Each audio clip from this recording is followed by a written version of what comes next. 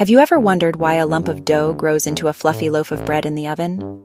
The secret lies in yeast, tiny living organisms that feed on sugar in the dough. As yeast eats the sugar, it produces carbon dioxide gas and a little alcohol in a process called fermentation. The gas forms bubbles that get trapped in the stretchy gluten network of the dough. When the bread goes into the oven, the heat makes those bubbles expand, and the alcohol evaporates. At the same time, the proteins and starches in the dough solidify, locking the bread into its airy shape. That is why the dough inflates and transforms into soft, spongy bread. Without yeast and fermentation, bread would be flat and dense instead of light and fluffy.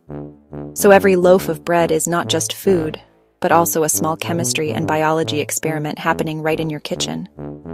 If you enjoyed this, don't forget to like and subscribe for more amazing science stories.